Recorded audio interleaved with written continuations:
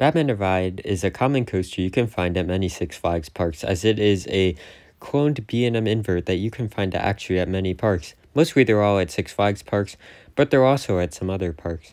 However, today I want to talk about why I think Batman the Ride clones are great coasters.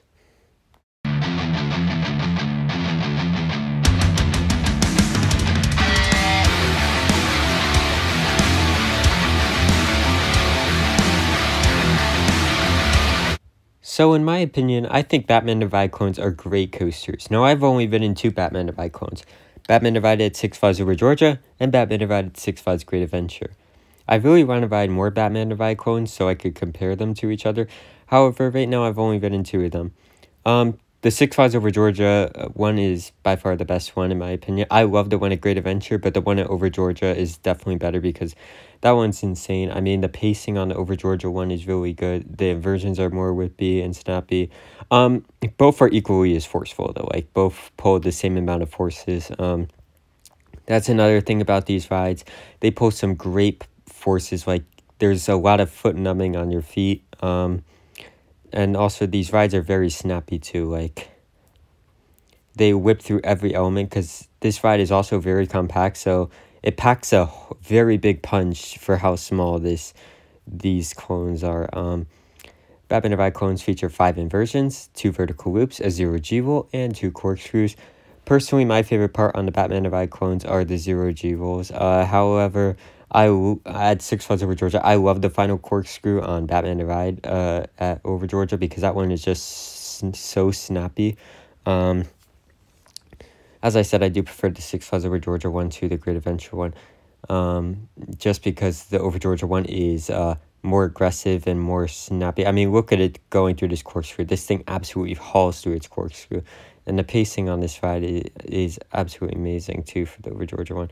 Right here, I have a comparison of how both run, and as you could, and if you watch this, you'll see the Six Flags Over Georgia one definitely goes faster. I really want to ride more Batman the Ride clones. The next one I'll probably be riding, that's a new credit, is most likely going to be the one at Six Flags Magic Mountain, since I plan to go there next year. And that one I heard is also really good. I heard it's one of the best ones. I heard Six Flags Over Georgia has the best Batman clone, and I could totally see why, because Six Flags Over Georgia's Batman clone is absolutely insane, and it actually feels like a mini Raptor to me. It's just, and the one at Great Adventure is also really good too. And controversial opinion, but I prefer both Batman the Ride clones I've ridden to Banshee at Kings Island, mostly because the Batman clones are more whippy, more snappy, and the one at Over Georgia is just way better than Banshee. The Batman the Ride clone at Great Adventure is pretty close with Banshee at my rankings, but the one at Over Georgia is definitely better. But these rides are just very underrated in my opinion. The forces on them are great. The whip is amazing. The rides are snappy. They're aggressive, and these are just overall very good coasters. I heard some run better than others. I think the one at Over Georgia is definitely one of the best ones, and the one at Great Adventure is also really good. However, I did hear from other people that it is one of the weaker ones.